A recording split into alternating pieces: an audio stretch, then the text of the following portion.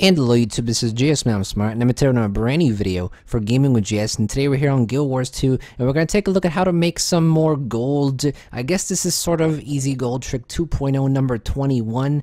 I might name the video that, but it's how to make some gold in the new Ember Bay map. This method can also be applied to Bloodstone Fen, but with the addition of Ember Bay and with the addition of petrified stumps and more of these orbs floating around, you can actually really make a lot of money off of this method if you do it correctly and if you have lots of Unbound Magic. In fact, what you're going to need for this method is Unbound Magic and a Skritt Contract. Now, in Ember Bay, there are several Skritt Stashes scattered across the map. I will show you where they are. I will show you a map with all the dots on it that you can check in the description. I'll leave a link to that so you can have it as a guide. You can get money off the Skritt Stashes. You get money off of Unbound Magic as well if you don't need it for some of the other items that you can buy. And if you have extra blood rubies, you can actually salvage those also for Unbound Magic, because with Unbound Magic, we're going to be buying packets and bundles. You can actually make some money off of that, and some pretty good money if you end up getting lucky as well. But let's go ahead and go over first the things that you'll need, and probably some of the best efficient things to do while you're doing your things in Ember Bay and in Bloodstone Fen. With the addition of the heart vendors in Ember Bay, you can now actually buy some new gathering tools, which are very useful and very rewarding. These right here, the Unbound Logging Axe, Harvesting Sickle, and Mining Pick, only cost 4,000 karma, and we all know how easy it is to get karma in the game. If you do fractals, if you do dungeons, if you do events in general, they all give you karma, so this isn't very expensive. But if you buy these harvesting tools, I'm going to go ahead and buy, you can actually get Unbound Magic from harvesting. So usually if you were to mine something, for example, there's a place I can mine over here. Let me head over there. Instead of just getting the regular resources that you get, such as the ore, you can also get Unbound Magic. And like I said in the beginning of the video, we do need Unbound Magic to make some gold. So this is a great tool to pick up. Okay, so I had to cut the video right there real quick because I actually forgot to equip my proper harvesting tool. So I harvested that ore and I didn't even have the correct tool. And you want to make sure you switch your tools, otherwise you won't get it. So let me go ahead and equip my tools real quick. But like I was saying, this is a great harvesting tool because anywhere in the world, whether you're in Corteria, whether you're in the Maguma areas or in the Fire Island chain areas, you will get Unbound Magic, and this is valuable currency that we can use to convert to gold. As you can see, we're getting Unbound Magic for every time we harvest something. So it can be an ore, it can be herbs, it can be trees, and you can get more Unbound Magic that way. Now, another way you can get Unbound Magic is by just completing events in the area. Whether it's in Bloodstone Fen or whether it may be in Ember Bay here, you can get more Unbound Magic from completing any events in the area. They give you some. And also, these little orbs that you see here, the ones that were in Bloodstone Fen, well, they have returned here. They've returned in Ember Bay, and these also give you Unbound Magic. As you can see, that one just gave me Unbound Magic. So while you're going around the map, make sure you gather things with your new tools, and make sure you pick up these orbs, because not only do they give you experience, which is really good for leveling your masteries, but they also give you Unbound Magic, which is what we need. Now, if you take a look at your dailies, we do know there are daily Bloodstone Fen and there's daily Ember Bay achievements. If you complete these achievements, you also gain Unbound Magic, but more importantly, you gain blood rubies and you gain petrified wood. Now, these things can be salvaged for even more Unbound Magic. Now, be aware, you can get some pretty cool things with blood rubies. If you need some ascended rings, or you need an ascended backpack or an ascended amulet, you can use blood rubies for that. However, there are other ways to get ascended gear, so if you don't really care for those pieces of gear, you can just salvage your blood rubies and you'll basically get Unbound Magic from it. As you can see, I got 33 Unbound Magic. The same with these petrified wood. You can also salvage these for even more Unbound Magic. So if you don't need the petrified wood for some of the minis, perhaps if you don't need it for the ascended accessory, if you don't need it for any of the karma boosters, or If you don't need it for any of the vendor items, if you're not interested in those items, then you may as well salvage these, because these also give you Unbound Magic. As you can see, I just got 43 Unbound Magic. So that's the key. To farm more Unbound Magic, just salvage these things if you don't need them. And you get these from completing the daily achievements here. Now, just like with blood rubies that you can get in Bloodstone Fen, petrified wood you can get anywhere in Ember Bay. You can get them from completing the dailies, which I've already said. You can also get them from Skrilla's chest here. Now, sometimes the Skrilla's chest event is already going. So what you want to do is you actually want to check the beach area.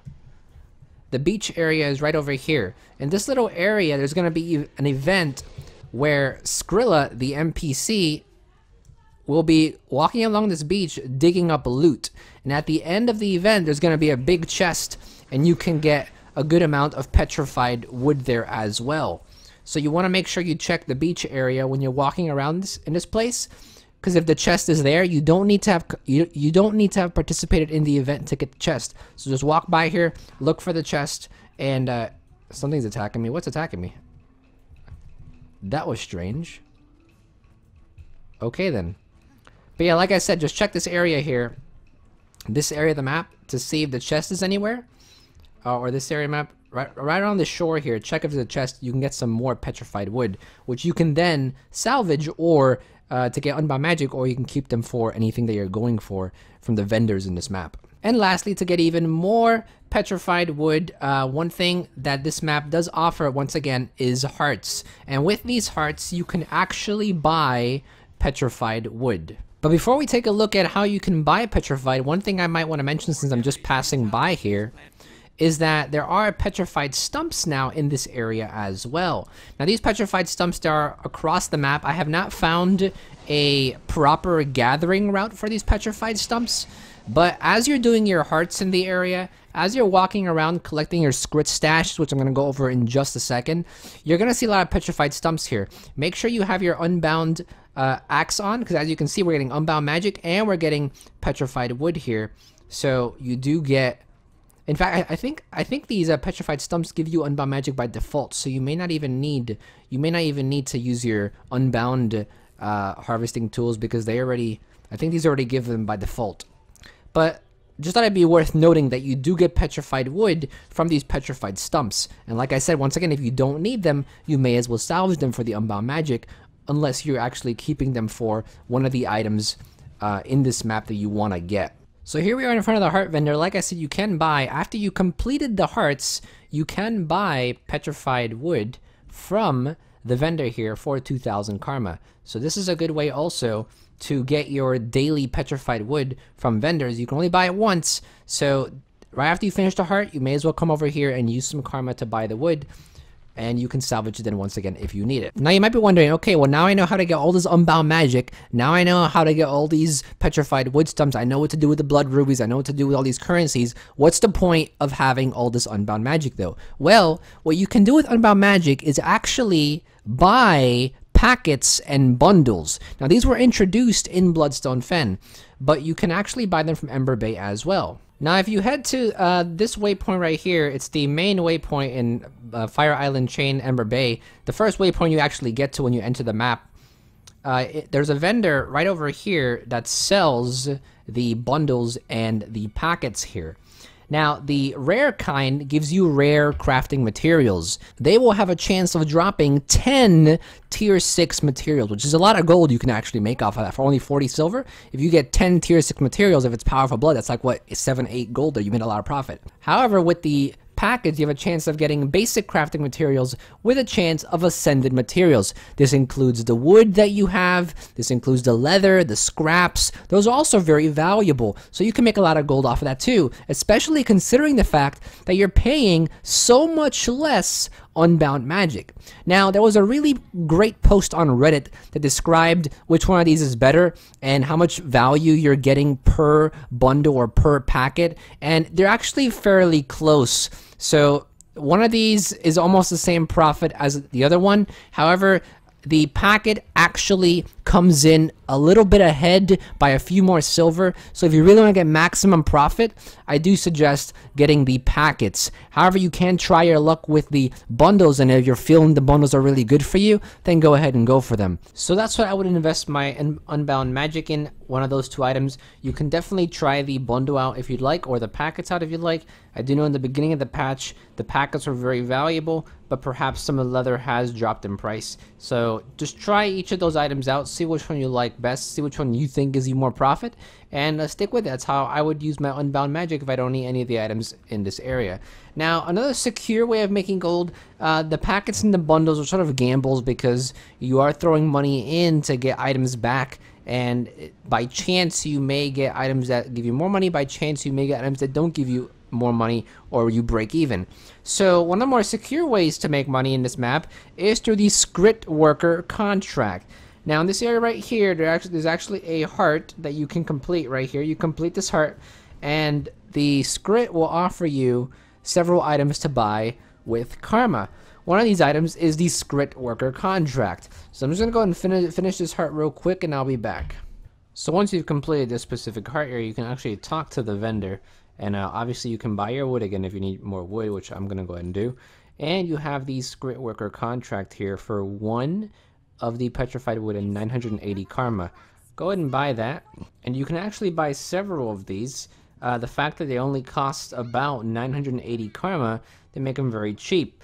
And this is a great way to use your petrified wood as well. If you don't like the Unbound Magic method, if you don't like salvaging your petrified wood to do Unbound Magic to buy the packets, if you're not finding as much profit as you thought you would, you can always use it to buy the Skritt contracts here. So I'm gonna buy a few of them, and now we should have 6 of these. And now all you have to do is basically look for the Skritt Stashes. Now these are all over the map. In the description of this video though, I do have a map linked from the wiki that shows you where a lot of the Skritt Stashes are. If you're just coming from the vendor, there's usually some down here in this area by the beach. There's some Skritt Stashes there. We're going to go ahead and go to some of them just so I can show you what type of materials you can get from these stashes and how much profit you can actually make. So there we have a Skritt Stash right there. If you have the overhead names on for the items, you can see them very easily just by walking around the map when you're doing your tree farming or just doing the events or hearts. So there's one usually always up here. We can open this and we can use one of our contracts here, and the Skritt will basically take it. Now after that, the Skritt will go away, but you will get the item in return here. We are down to 5 contracts, but now we have salvage debris.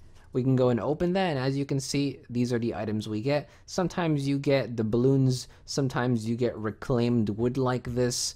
Reclaimed wood used to sell for a lot more. Right now it's only selling for about 6 silver though. The balloons that you get, they tend to sell for a lot. You also have a chance of getting ectoplasms from these, and you have a chance of getting petrified wood and several other cool items that actually can give you some profit.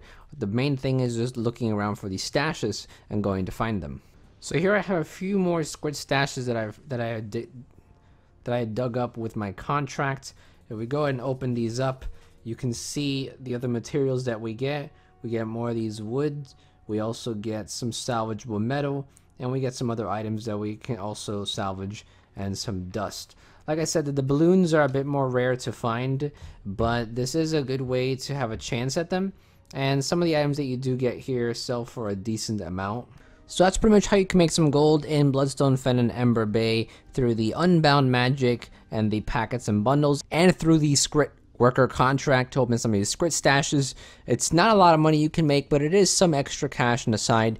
There's obviously a lot better methods to make money, a lot better methods that will actually give you more gold per hour, but I thought I'd add this to our little series of gold tricks because this is a way to make some gold, and if you want to add some variety to your gold making methods, and it's pretty fun to do as well. Skritt Stashes are new, and the contract's very good, and if you happen to get some doubloons, you can actually make a lot of money out of it. If you happen to get some ascended materials from some of these packets, you can actually make a lot of money out of it. So go ahead and try these out, and let me know what you think in the comment section. If you like these If you have any questions or comments, if you had some experiences with the packets or with the bundles, leave your comment down below as well. I'll definitely be down there answering any questions you have and talking with you guys as usual. If you haven't subscribed to the channel yet, go and subscribe. Lots of other Guild Wars 2 content on the channel. Lots of other gold guides, game guides. We do news discussions. We do a lot of Guild Wars 2 content, a lot of gaming content in general. So if you're interested, go ahead and subscribe. Would love to have you on board. You can also donate $1 to my Patreon page. Anything as low as that is very helpful, very much appreciated. Click the card in the top right corner of the screen, and it'll bring you to the page. And if you want to check out my vlogging channel, tutorials channel, music channel, advice channel, or the gaming channel, which is this one right here, you can go ahead and click the links in the description as well as on the end card. That's pretty much it. Thank you for watching as always, and this is GSmaniamsmart, and I'll be back sooner than you think. Don't go anywhere.